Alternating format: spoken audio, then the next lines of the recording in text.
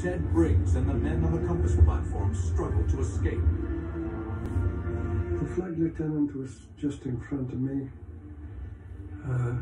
The squadron navigating officer, Commander Warrant, stood to one side to let me go through. He just went like that. Can't forget that.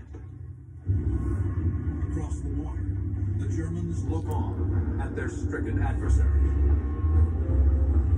As Hood slides beneath the waves, her forward turret fires a final defiant salvo before slipping into darkness.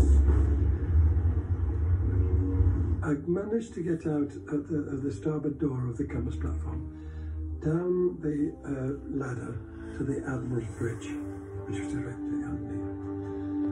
And it was about halfway down that ladder, and I became level with the water.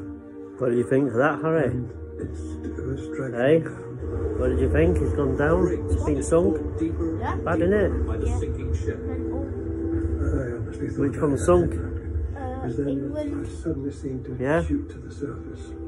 Did you watch it all? I came up. Yeah.